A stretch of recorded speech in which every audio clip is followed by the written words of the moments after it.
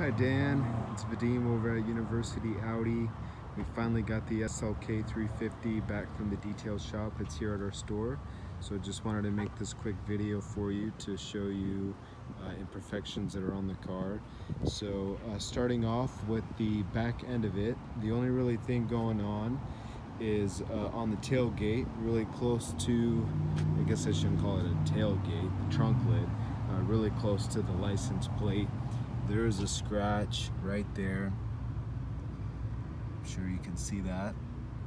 It's not too bad. It doesn't look very deep, but yeah, it really looks more like a scuff, but that's right there.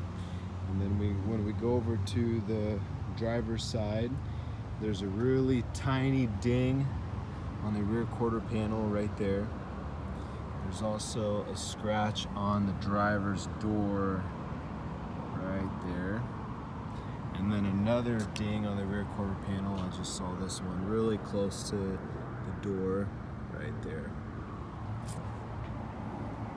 Otherwise, the driver's side looks really good.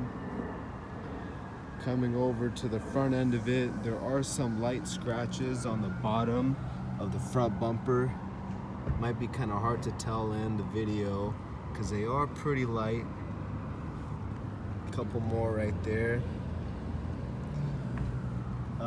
Really the largest damage on the car, so you can't really tell when you're looking at it. When you're looking at the front end of it, you can't really tell. You've got to get underneath, and when you get underneath the front bumper, you can see that's a chunk missing right there. So there's a chunk missing on the very bottom of the front bumper.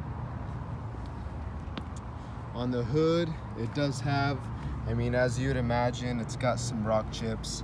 Sorry, there's probably a lot of glare from the sun. It might be hard to see this, but you know, there's a handful of small little rock chips on the hood. Nothing crazy, definitely nothing that would stop me from buying the car.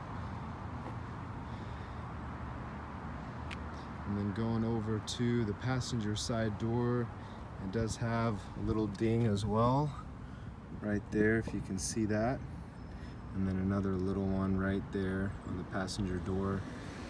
Really doesn't look that bad. It's hard to tell if you're not really looking. And otherwise, for the exterior, it looks really good. I mean, it's, you know, for the age, I'd say it's in really good shape. It's a nice car. Thank you, Dan.